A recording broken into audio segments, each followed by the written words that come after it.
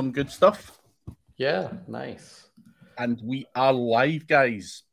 Are we? Welcome to today's webinar today with Duda. And we have a very good friend of mine that I've not seen for maybe 2-3 years, Mr. Harsh Agarwal from India, the owner of the infamous shoutmeloud.com blog. Harsh, I think we last seen each other, it was pre-COVID, Portugal, probably. Milan. Oh, Milan. Milan, yeah. Milan. Yeah. MD Summit. Yeah. So, we have met each other at various events around the world, but for anyone who doesn't know who you are, can you give us a brief introduction? Okay, yeah. I mean, that's my favorite part of the entire, getting started is like, hi. For a lot of you who don't know me, I'm Harsh Agarwal. I started my journey as a professional blogger back in 2008. And that time blogging was not like a real career. And I saw that as an opportunity. I left my white collar job at Accenture and I joined this, the world of the world of laptop or laptop lifestyle. And I made a mission that I would enable other people to follow their passion and monetize it. And that's what I did with Shout Me Loud. Shout Me Loud is my first project, which is still live, and it has won numerous awards. It has helped numerous individuals throughout the globe to follow their passion and start a career. And this is what I've been doing, and this is what I enjoy doing. I don't see this as my work. This is more like a play for me. This is what I do. I enjoy doing this, and that's who I am. Yeah. Good man. Good introduction. Guys, we are going to be picking the brains of Harsh, trying to extract as much information as we can on how you can turn your blog into something that actually makes you money. So you do have the opportunity to ask questions over in the live chat. I will be picking Harsh's brain as well. Yeah, we want to get as much value as we can for you guys. So make sure you do let us know where you're from and any questions. There's no such thing as a stupid question. We've all been there, and I'm sure Harsh, back when he started his blog in 2008, was asking the same questions that you're likely to ask today. So please do feel free to ask. But Harsh, just want to talk a little bit about your journey first and foremost, whilst people are still coming in. I tell people this story, and you're probably not aware of this story. We were talking face to face in Milan, and my content writer was with me, and I'm looking at your blog, Shout Me Loud. Now I've got 400 live blog posts on my blog, and I told her to look at your sitemap. Now I'm thinking, yes, I'm doing well with blogging. I've got a lot of content out there. I'm pumping it out, and then we looked at your sitemap and we're like, oh my God. This guy has literally got a post for everything. And I checked again previously just to coming on here, and you're still smashing it out. But you see this as a hobby for you. It's obviously been there since 2008, but many people, talk about content strategies and content marketing, and we all know that content's a big part of SEO. How would someone starting today decide? How did you decide? Yeah, I like SEO, and I'm going to start sharing tips on all things digital marketing. What was your content strategy like? Did you just throw hundreds out there and then adapt, or how did it work? Oh, great. That's a fantastic question. And, when I started, I was always into technology, and I started as a tech blogger, and I was talking about mobile phone and technology stuff. But then I was getting decent traffic from social networking side. There was a popular platform called Dig, and I used to drive significant amount of traffic from there.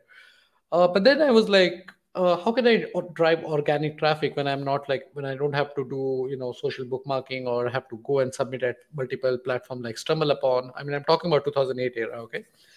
And this is where I discovered SEO. So SEO was like more of a pain point for me. And at the same time, of course, I was not aware that one can make money from the blog. And I discovered that, oh, I can also make money from the blog. So I was like, okay, this thing is really serious. And especially I'm from India, in my country, nobody was teaching that. And in fact, in the world, there were like 2, 3 people, like I believe you might be knowing Darren Rouse, John Chow, like they were the people who were like teaching more about blogging as a business. So I saw that as an opportunity, and I just started writing about, sharing about everything that I was doing. And of course, there was a lot of success and there was a lot of failure, and I was putting everything as it is. And SEO was something I discovered because it was a pain point for me, and I was just learning from a lot of places. From I was talking to a lot of experts. I was not shy to reach out to the people who are like really good in the industry and ask them like, hey, help me configure the WordPress SEO plugin. I think that time it was not Yoast, it was something called something else, all-in-one SEO plugin. So there was this guy called Mani Karthik. Okay, I reached out to him, and his blog helped me to set up the plugin. So I would not take all the credit because I learned everything from watching and learning from everyone else. And what I did is I believe one of my superpower is that I see complicated thing, and I can explain it in a very simpler word for others to understand in the form of text. And that's been my superpower, and that's how I started getting into the world of SEO. Interesting, interesting. We've got a question from Brian Bloom in the audience there below. Guys in the audience also see Path, Blair, Bapaditia, Hans Knapp, David Chris. Good to see you all guys there. But Brian has a question. Obviously, you start out and you're throwing your content out there and blogging about your passion.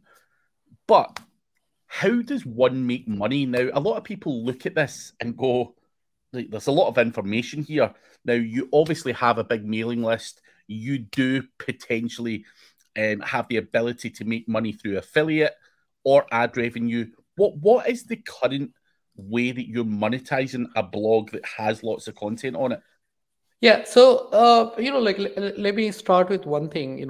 Ad revenue like AdSense or Propeller ads or Media.net ads are good for the blogs who are working on multi-niche or who don't know who their audience is. In that case, you let this programmatic ad company decide what ad to show for the people. But when you know who your audience are, like my audience are the people who want to start their own online business, want to grow their online business. I know what are their pain point, what are the product they need. So in that case, using affiliate marketing is the best. So earlier, what I was doing, I was using AdSense and affiliate marketing. Now, once I realized that I understand my audience pain point better, I removed all the AdSense ad and replaced those with banner ads, which are actually affiliate ads. So affiliate ads is one of the mediums. Second medium is sponsored post. So let's say a company reach out to me and they say like, hey Harsh, would you review us? And of course, I have a certain criteria before I accept any company to be part of Shout Me Loud.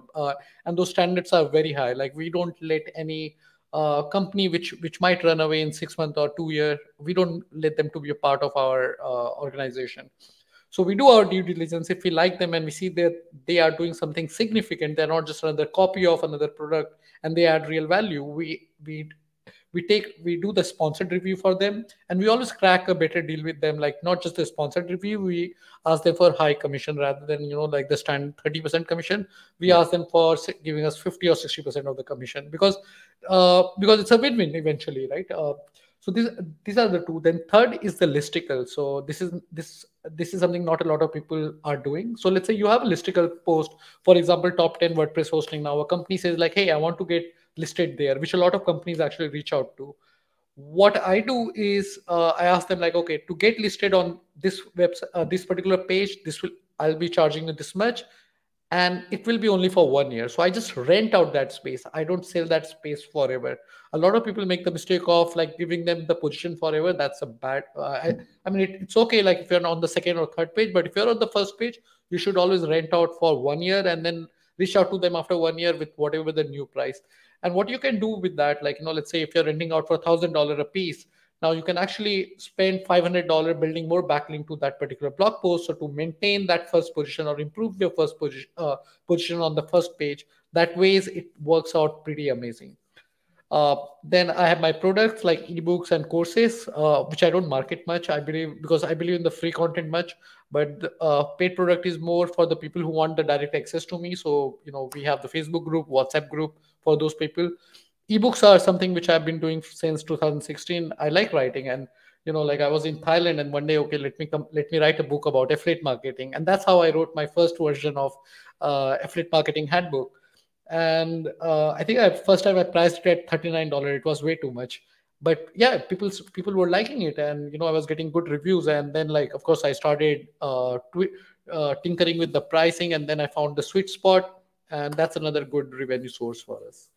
What else? I'm pretty sure there are many more, Craig. Once we deep dive, we'll find way more. We'll come back to that. I'm sure there'll be many more questions on how you can make money using these. However, Hans has a question, and it's a question that relates to content on these websites. Obviously, you started out 2008 when AI was probably not even a thought, so a lot of your work would have been hand done. Does that remain the case to this day, or do you think AI generated content can or will work anytime in the near future? Okay, so I have two thoughts. Like, one is how I do it. One, what I would suggest you about the AI generated content. I'll start with what I do. So I don't create generic content. I create the content which actually takes significant amount of time and effort before creating the content. Like, I actually spend time using a tool or testing any strategy before I start writing it. So AI kind of content won't help me in that case. But on the second note, and I don't think I'll ever use AI generated content for my blog post, but I might use it for my landing pages, the pages which are not SEO related. Number one, like where I don't want the Google search to start sending me traffic. Second, which I want, because I'm a good writer, but I don't think I'm the best copywriter, and I think AI could create much better copies, the marketing copies, like ad copies, or like your about page, or for example your landing page copies. So AI can assist you with a lot of copies, but I don't think one should rely on AI to generate copy, because AI content is very predictable, and I don't think they will have a taste like the human touch forever. And of course, there is always a future for AI. I'm not saying like it's not going to work. I know a lot of people are using AI generated content to create blogs. Craig, are you doing that? Nope. Okay, perfect. I wish there was such a tool that we could do that, but I'm lazy. I would love to, but I just don't think it produces good work. Oh no, they don't. They are horrible. So just for the hang of it, like, I tried AI tool to create tweets and stuff. I did that, out of curiosity. I like to try new tools, but I don't see a value in them. And I feel like they are just. Once you start using them, it's like once you move from manual car to an automatic car, you can't go back to manual car. I'm a manual car driver, though. It's a very wrong correlation, because automatic car is good, but the with the AI content, you're not doing justice to your own creativity and to your audience. You can always take assistance with the help of AI writing tool, probably 20-30%, then add your own character to it, and then take it forward.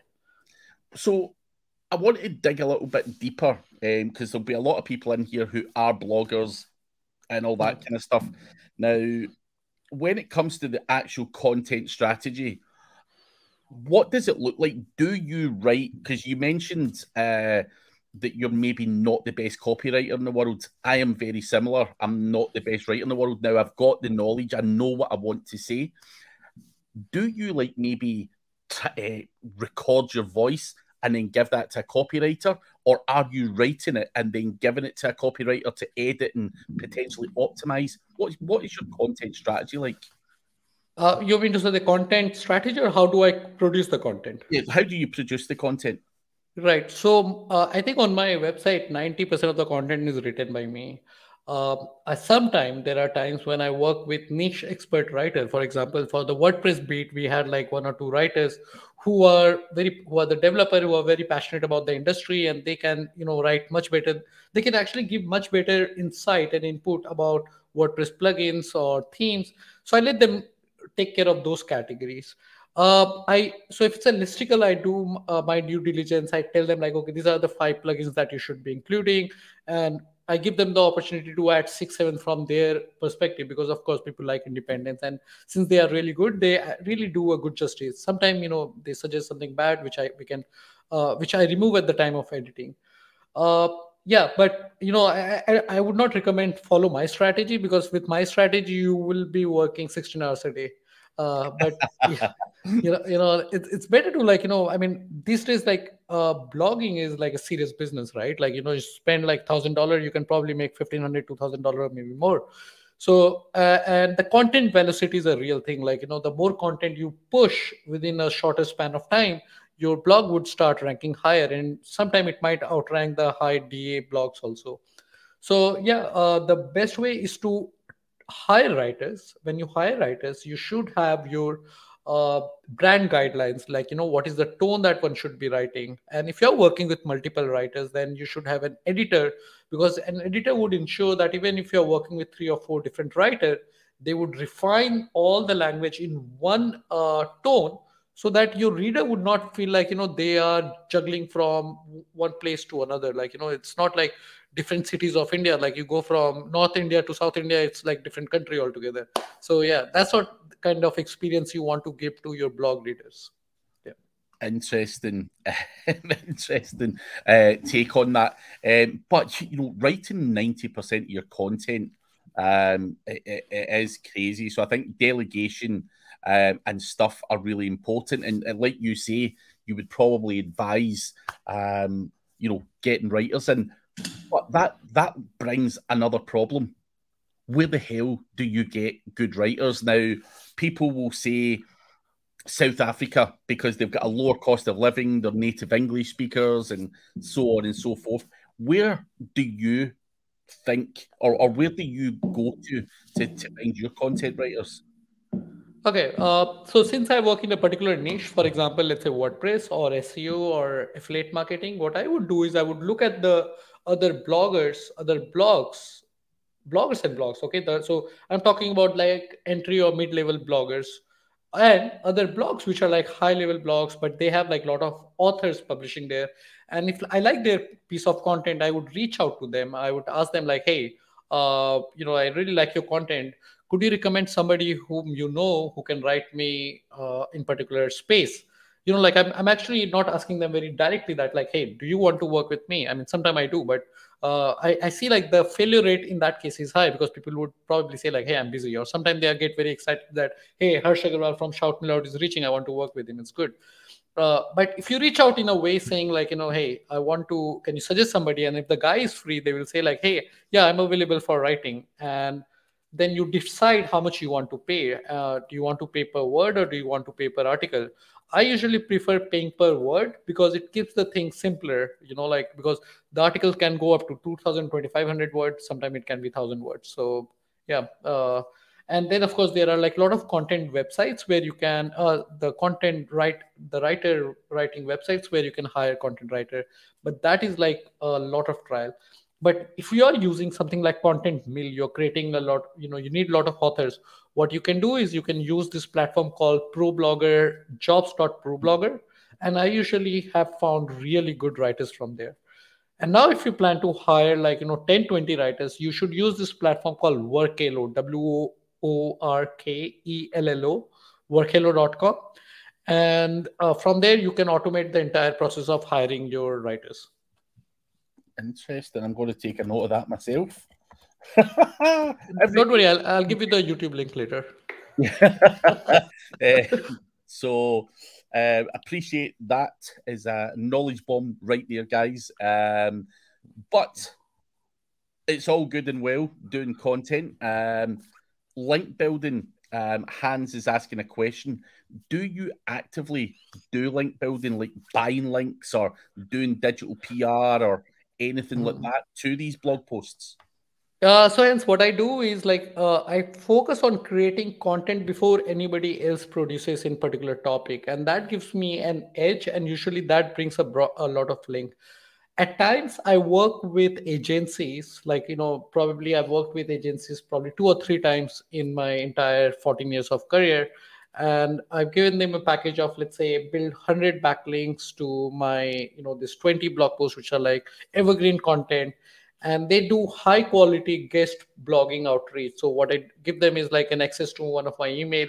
From there they reach out, they do all the legwork of reaching out to the other blogs websites where they position me as an author. I give them the topic, like they run the topic ideas through me. I give them the outline, and then those article goes live.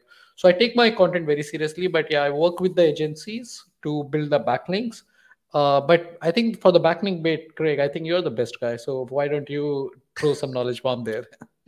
I mean, you have to, in my opinion, get backlinks. Now, if someone's looking for a name of an agency that does that, like linksforyou.com, it's just one that are doing the outreach guest posting thing that you talk about, Harsh.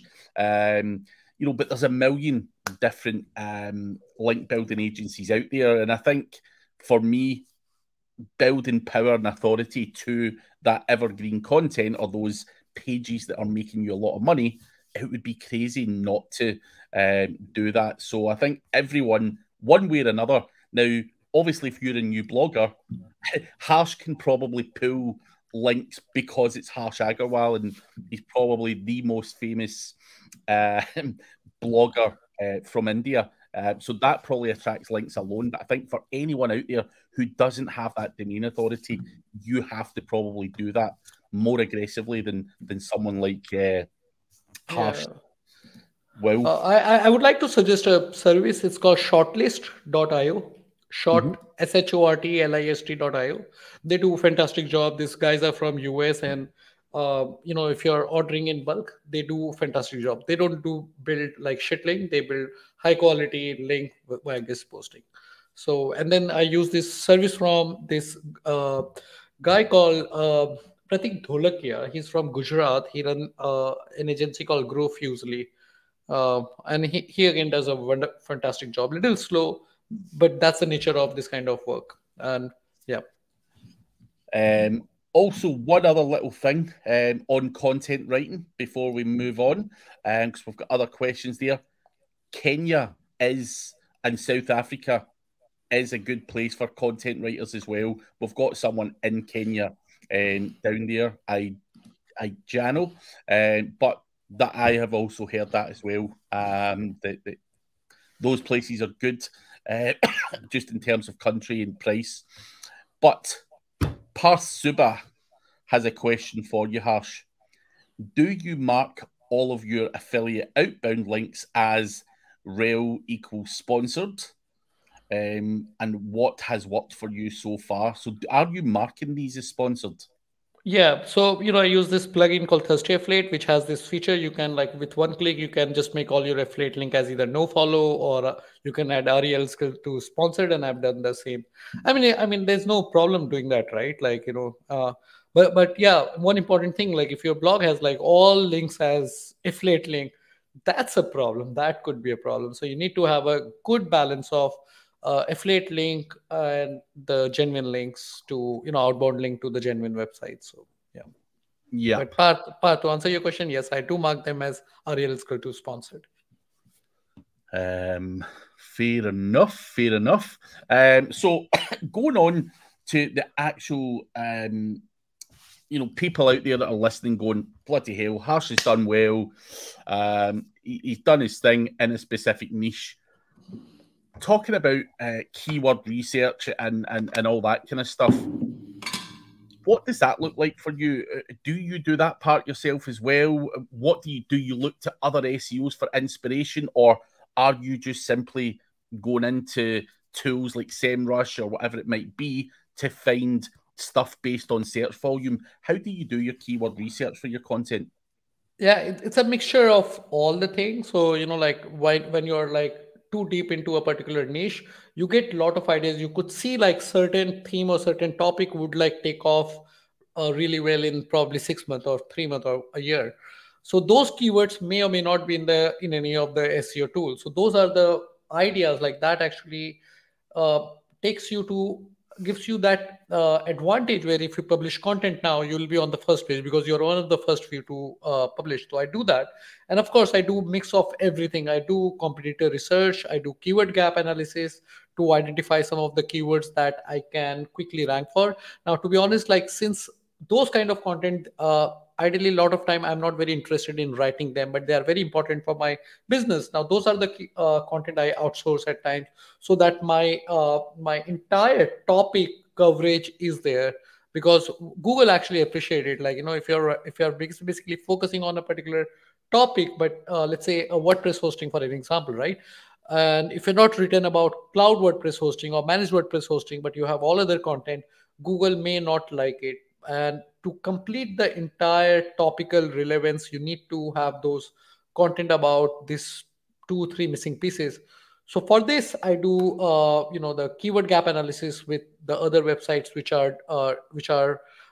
Google sees as an authority in particular field, and I put them in Trello. So I use Trello to manage my content board, and I put everything on the Trello, and then I start figuring out like which content goes to me, which content will go to a particular author. If I know this author is particularly good for this particular content, I assign it to them, and that's how my content structure, the research and production goes. Now, I would like to add a few things here, Craig. So I use this tool called Fraas.io, to create the content brief, because what I've seen, when you are writing yourself, you also need a content structure to write. You can't go about writing anything random which is coming to your head. You need to properly structure your content. And sometimes it's great idea to take help from what Google is already seeing, something working for the websites which are on the first page. So those can give you a lot of inspiration. And especially if you're working with authors, then you need to give them the proper content structure, so that they can come up with a piece which would be actually useful for your readers, and you also have a chance to rank on the first page in the Google. I think that's a very valid point. I see so many people go to their content writers and they give them a bullet point of like 20 things to write over the next month, and that's it. Phrase, as you say, gives you the top 20 search results, it gives you statistics, it gives you FAQs, it basically creates the content brief for you. So can't suggest that any more than you have. However, what I do see, Harsh, is when it comes to content, a lot of people, you mentioned the topical cluster there. When you're going to write about WordPress hosting and you're doing your research, and, obviously your parent topic is potentially going to be WordPress hosting, and then you've got your supporting articles, which might be cloud hosting, or whatever else is going to internally link into that. Do you do a full topical cluster and then move on to something else, like how to get more engagement on Twitter, or what's the best keyword research tool? Do you build it out like that, or is it a more different approach? Now, that's a very good question. So my content part, like all these articles would be there. But then, like one day I wake up and then I had a great talk with Craig, and Craig gave me very fantastic idea that like how do you run a live stream on YouTube? I'm just and I think like it's going to be very useful for a lot of people. Now that's where I actually go and publish about this. So again, as I said, I do blogging for fun, and I know the money would come. But if I would do with like a business, like a serious business, then I might not do this. I would actually just complete the gap of WordPress hosting before moving to any other category or topic, because because what I want that Google should understand that my blog, my website is authoritative, a place for the topic called WordPress hosting. So I would not divert from that particular topic. And this is something which I would like to give away today to all the audience who are listening, that if you're creating a website, or if you have a website, instead of your website talking about multiple topics, you should And if you have done this in the past, it's all okay. But now if you need to look at what are the topics or category that your website is already ranking good for, and what is the topic category that you think you want to continue, because you can't continue with five different category in the future, because a lot has changed. And as we as we move ahead in this journey, uh, Google would appreciate or award a website which is about a very small topic. For example, WordPress plugin or WordPress security plugin. If a blog is only about WordPress security plugin, published like 30, 40 high quality articles. And of course, it's not just about publishing new articles. You also need to go back after every few months and update those old articles to keep them up to date with the new information. So Google would appreciate that. So the approach should be, the right approach should be to focus on one category and one category only. That's what your blog and website should be about. But yeah, if you're very big, and no, I mean, even if you're very big, like this strategy of having multiple category may not work. And we have seen a lot with that about.com and a lot of other websites who have failed doing that. Interesting. Hans has a question for you. So when you accept a promotion, for example, let's say it's WordPress that came to you and want you to promote WordPress, would you also do affiliate for the likes of Wix or Duda? Do you care, or do you stick like with SEMrush, for example? If SEMrush came to you, you're the top affiliate, would you go and promote some of their rivals? I would, because for example, I mean, it's a very valid point that I like SEMrush, and I think they are a fantastic tool. But then in the space, there is a need for Mangools.com or Hrefs.com or any other SEO tool out there, and I can actually do justice to my own content and to my audience when I am actually reviewing and trying and testing these other tools.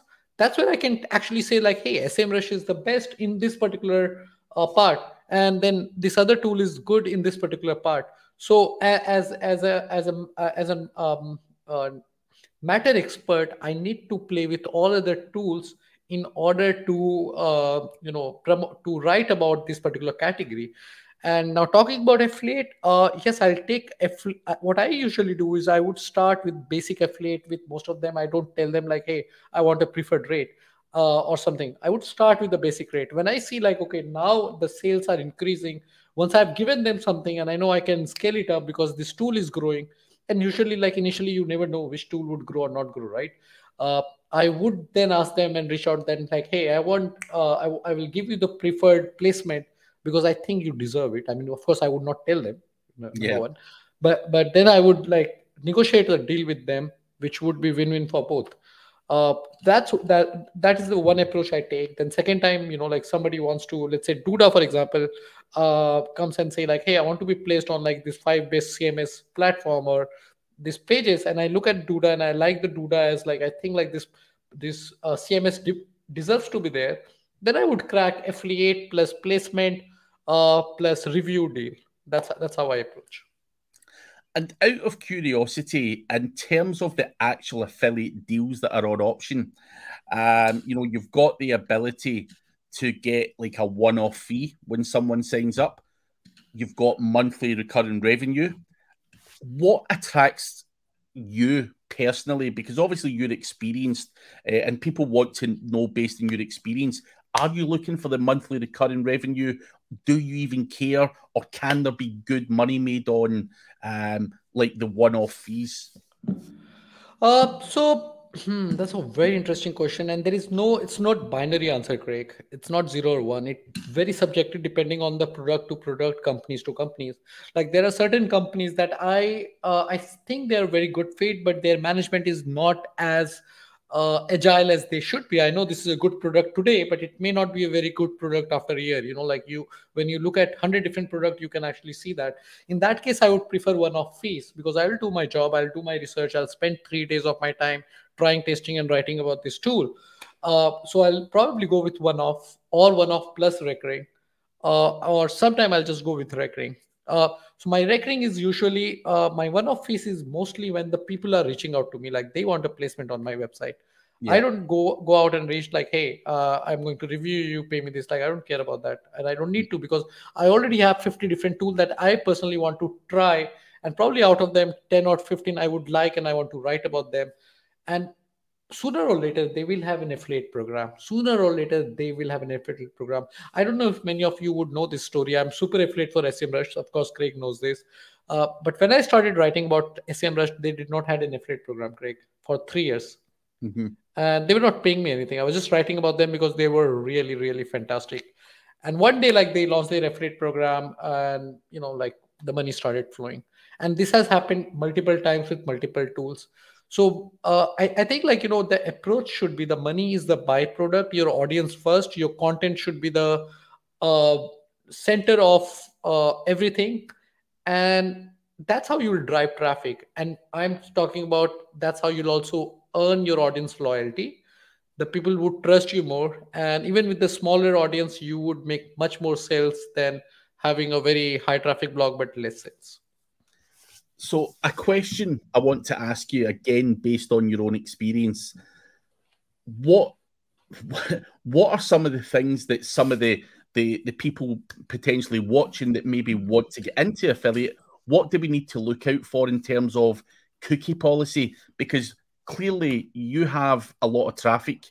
Now, you will have sent a lot of traffic to an affiliate before, and it's probably not been tracked that well, or the cookie policy is not weighted in your favor. So then you're potentially losing out money. What kind of tips could you give to people to look out for so that you don't get tripped up by that type of thing?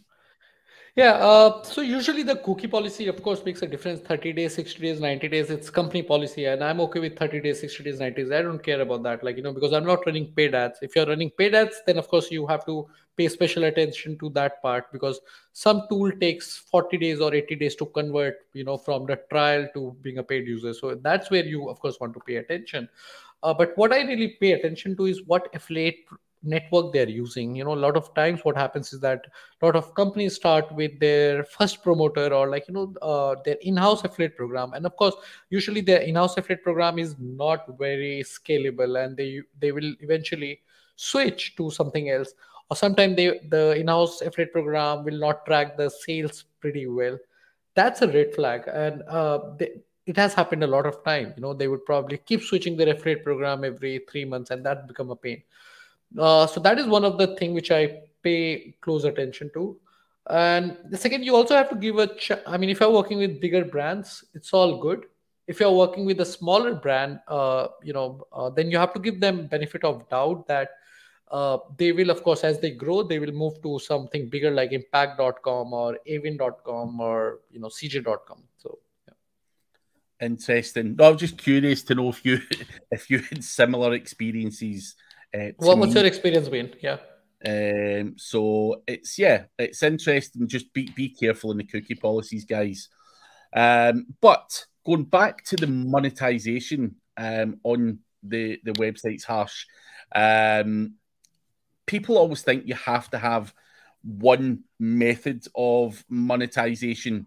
Do you, like, are there posts in your website that potentially have like multiple, like it could be an affiliate post, but it could also generate leads? What are your thoughts on that? Do you ever, or do you have posts that potentially work as an affiliate, maybe have some banner ads on it and whatnot, but also collect data, emails, or even generate leads? Is that something like you try and do, or? Yeah. So, back in 2000, between 2012 to 2015, I used to offer services. One of my very popular services was Blogspot to WordPress migration. So I was helping user to migrate from Blogspot to WordPress. And I think I was charging about $200 to $400 per, and it was like 1 to 2 hour of task, right? So I used to generate those lead by creating the blog content and putting. Usually, initially I started by writing them like, "Hey, if you need help with this, you can do it yourself." I was giving them all the steps, but if you need help with this from me or my team, write an email to service@shoutmeloud.com. And that's how I started generating leads for my services. Similarly, I used to offer WordPress SEO services. and blog consultancy. Uh, yeah, those are the things I used to do. I don't do them anymore, but yeah, that's how I used to do. But I think what you're asking is the lead generation in today's date, right? Like, uh, and if I have a chance, I would do that, because you can sell the leads, you can monetize the leads from multiple leads, you can sell the same leads to 5 different companies. To give you a good example, and so that people can also connect, is, let's say you have a real estate website, right? And you're talking about top 10 real estate location in Dubai, for example, right? And you can ask people to submit their detail for getting a callback for, for whatever their inquiry about the real estate. And then you can sell those lead to 4 different agencies, and make money from there. Yeah. Do you have any thought or any idea that you want to add? I think the point I would try and just get across to people is, when you've got traffic, there are multiple options out there. Be creative. Think like Harsh, you just mentioned. You were able to sell a service as well as probably educate and potentially get some affiliate traffic in there as well. So you don't have to just have one piece of content that just sells a product or a service. There can be multiple ways to monetize that traffic. So there's not much else I can add to that. Craig, I would like to add something, and like from the experience, what I was doing. So back in 2016, 17 is when the guest blogging thing was catching up. Like, the people were like looking for list of guest blog where they can submit guest posts. So I created a blog which is like list of 150 websites where you can submit guest post, and the blog was ranking on the first page, driving insane amount of traffic. What I did is I added another 100 website in a PDF, including those 150. So that's 250 websites in a PDF.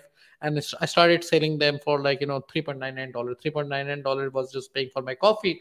But it was not one coffee, it was 100 coffee a day, which was a fantastic money. So the takeaway is, like, if you have a high traffic page, as Craig was saying, like, you have to think creatively how you can monetize it. So instead of affiliate, how you can turn it into a product. I mean, the key is that you should always pay attention how you can convert anything to a product. The product could be an informational product, but the best product is if you can convert that into a SaaS product, and that will be a game changer for your career. And just a quick one on top of that, Harsh, just for anyone listening. Obviously, you've done very well with your blog. Do you ever do paid ads, or is this all pure organic? It's all pure organic. I tried my hands on paid ads, but I realized, I can be jack of all trades and master of none. Rather, I would be master of some, and SEO is working out good. Of course, it's a lot of challenge with SEO. The predictability is not there, which is a big problem with the SEO.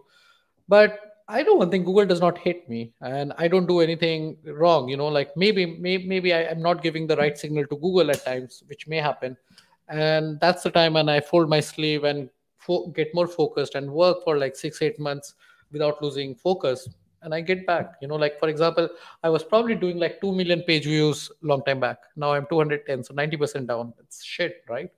But hey, but then, like, I was focusing on multiple different niche in last 4 years, which has made me way more money than Shout Me Loud. And I think like Shout Me Loud has done a fantastic job. And as I was telling earlier, like, focusing on multiple category is a bad idea, and I'm telling you from experience.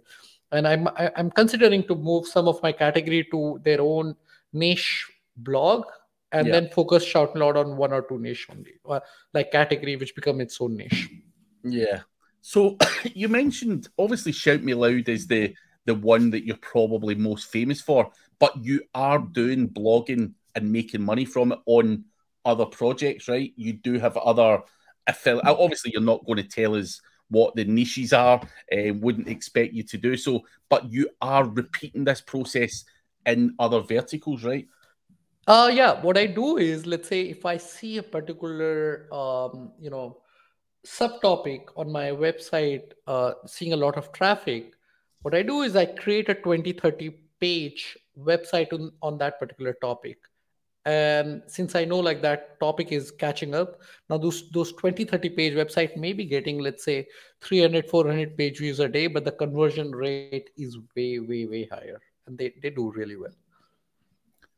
Interesting, interesting. And you've got some stuff being shown up here, how you can earn £50,000 every month from niche blogging. There is a lot of money to be made, Harsh, but we have to be realistic as well. Obviously, you've done that over a long period of time, 14 years you've been in the industry. What is a realistic expectation for some of the viewers? If someone goes, do you know what, I could write a blog, I'm inspired by this and I can make some money. What is a realistic timescale? And you will always get asked this question: how many blogs should I post before I start making money? Now, the reason I'm asking this is I've got friends who want to get into affiliate marketing, and they come to me and they'll go, yeah, Craig, I spent the last 4 months working really hard. I've now got 6 blog posts up, and you're like, I'm sorry, dude, that's not going to work. Realistically, how long does it take to make money, and what would you consider a good starting point in terms of, is it 20, is it 50, is it 100? What's the best starting point for someone? Oh, very good question, and I wish if there would be a simple answer to that, Craig. But let me try to give my thoughts on this. Okay. So first thing, if you're starting as a completely newbie, be ready to fail on your first 1 or 2 blog, and it's completely natural. Like a lot of people actually quit blogging because they fail and they don't get traffic. I mean, mostly the reason is they fail to drive traffic, and they fail to monetize, and they quit. The question you have to ask, like, why you're not able to drive traffic? Like Google does not know you, they don't hate you, of course. So there could be few reasons. One of the reason is that you are blogging in a niche that is too crowded. Second, you suck as an author or a writer, which usually happen that either your writing is not good, which of course is very much okay. If you're just starting out, it will always take like 6 months or a year to get you to a stage where people want to read you. Or you don't have the domain knowledge, right? You were just rehashing the content from other websites. You started a pet dog food blog, and you're just reading content from other websites, and you rehashing. You don't even have a dog of your own, but you're rehashing those content. I mean, come on, those content would not, I mean, the probability of those content would be ranking high is low. So I usually see, I have a framework, and I usually tell it to all my readers, all that, like, these are the 4 framework that you should be focusing on when you're picking a niche. Number one, that you should pick a niche that is less crowded, for a topic that not everyone can get in easily. Like for example, drones or AI. I'm just giving you a rough idea, or blockchain, or stock trading. Like something that not everyone can get in. It requires a significant amount of time where to acquire the knowledge and to write about it. Second, you want to pick a topic which has the longevity, right? Like, for example, if you're writing about starting a blog about iPhone 13, hello, sir, you got 1 year to rank and survive. iPhone 14 would come and you're out of the business. Of course, you want to pick a topic which has a longevity. So there are multiple topics which has the longevity. And how I see it, pick a topic today which nobody's looking at, but will be big in 3 or 4 years. So you might start slow, but in 2 years, if that industry will grow, sir, you will be one of the smartest guy ever. The third is the monetization, and which is a challenge if you're picking a very less known niche, but you can always figure out ways to monetize. Otherwise, there is always Google AdSense and Media.net. Fourth is the trend. So these are the 4 things which I usually see everybody to look at, and that's how to get started. Now, of course, how many blog posts do I need to write before I can make money? There's no fixed answer to that. Some people can make $100 with like 6 or 10 blog posts. Some people write 50 blog posts, but they're unable to make $100 a month. So it all depends on what kind of training are you doing. Like, are you training yourself right way? If you're training yourself by reading the content online from 10 different bloggers, and which works for a lot of people, but sometimes you need a proper training, from structured training from A to Z, so that and of course you need to add your own element or your own learning, and then you can grow faster. Interesting. Now, you mentioned something there. People potentially watch 10 different people. They could watch you, they could watch me, and 8 other guys and get different opinions and different ideas from us all.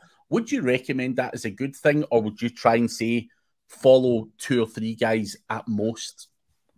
Yeah, I think following, first understanding the 2, 3 people whose values align with your values, and then following them, because you're not just following their ideas, you're also following.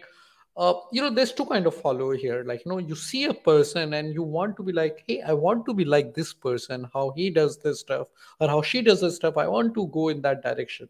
That's one way. The second way is the competition, right? Like, hey, I see this website which is like, oh, very interesting. So you won't look at the person behind it. You would look at the website from SEO perspective. So there is two way to look forward to it. Uh, and I would suggest, like, narrow down your focus to 2, 3 people. And of course, keep an eye open for a lot of other ideas. Like, always keep your radar open for new and interesting people. But look at where they're coming from. What are their values? Is their values aligned with yours? Uh, yeah, by all means follow. And then, of course, you would succeed sometime, you would not succeed sometime. But the idea is that your win should be more than your failure. And when you fail, get up and start running again. That's the only way you could reach there. Exactly. Now, based on learning, do you ever go to like affiliate conferences to learn more, from other affiliates at all, or not? Because I know we obviously we've spoke at several conferences together, including out in Milan, but that wasn't for affiliates as such. That was more Marketing, yeah. business or whatever you want to call it. But do you ever attend or learn from other affiliates, and what conferences could you suggest? Yeah, I always love conferences. I attend them as a attendee. I attend them as a speaker. The first conference which I think I went for as an affiliate, where I'm just an attendee, was Affiliate Summit Las Vegas, Affiliate Summit West, and I think like it was one of my best decision to travel from India to. Hey, who's this smart guy? Okay, I know this one. Okay, so I went from India to Vegas, and that's where I met many interesting people from the industry whom I known online for many years. When I met with them, we went for lunch or dinner or breakfast or after parties. Like that's where you make real connection with these people, and that's where people open up, share their story, share how they are doing things. You share your things. Those are the things that you would not read online. So going to the conferences would make a significant difference in the life. But don't just attend the conference, don't just listen to the talk. I don't think I go to a conference and I spend a lot of time listening to what people are talking on the stage, because I can always read them, find them on YouTube later on, or since I'm paid for it, I can always have the membership access. But the real cream is the people who are attending from different part of the world. Reach out to them, talk to them, ask them like, hey, what brought you here? What is the ask them about their journey, ask them about what they do, why they do, how they do. And you can ask them all this question over a cup of coffee, over a glass of beer, over a dinner table, over breakfast table. And the people that you really like, make them part of your network, or you become part of their network. And you would be surprised, the kind of value you would get from these people is immense. Some of the conferences that I really like is the Affiliate Summit West, Affiliate Summit East. I've never been there, but I've heard great stories about them.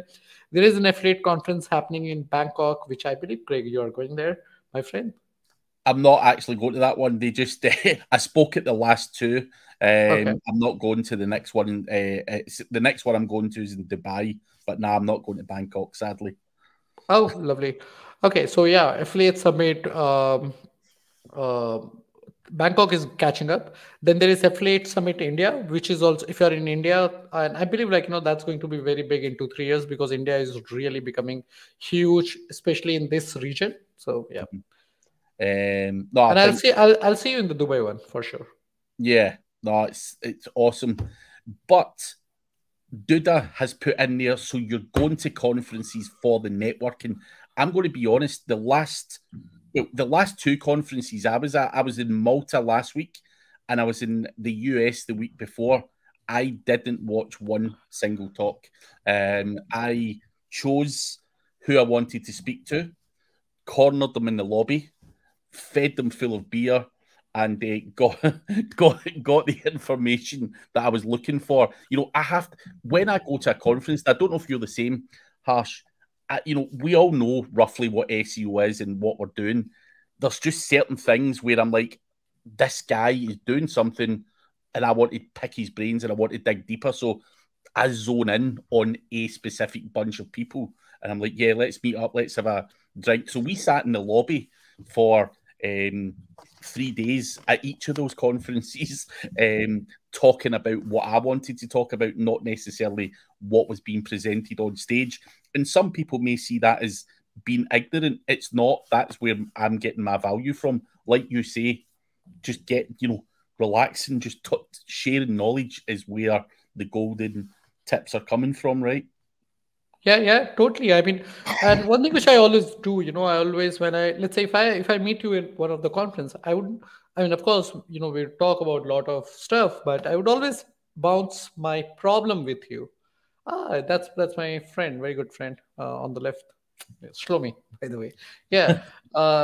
Yeah. So what I usually do, and this is one thing which I do, like when I see a smart people like you or anyone at a conference, I bounce an idea or a problem statement which I'm facing right now through them. Like I know that people would pay like probably $2,000 to spend time with you for an hour, right? Like Yeah. to get your mind. And here you are at a conference, hanging out with some of the smartest dudes in the world.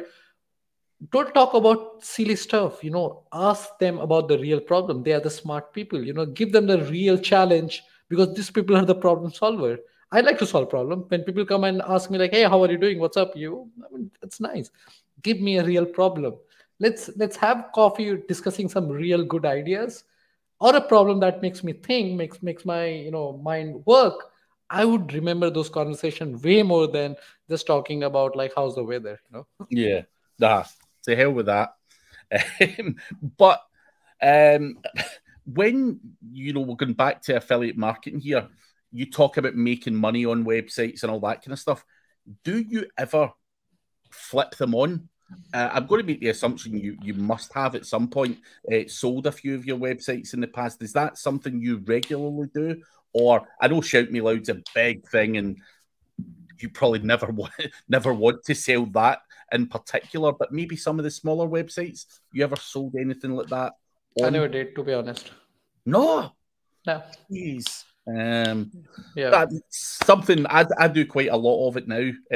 Buying scale. How's that working out? Like, and how do you monitor the revenue source of one blog to the point?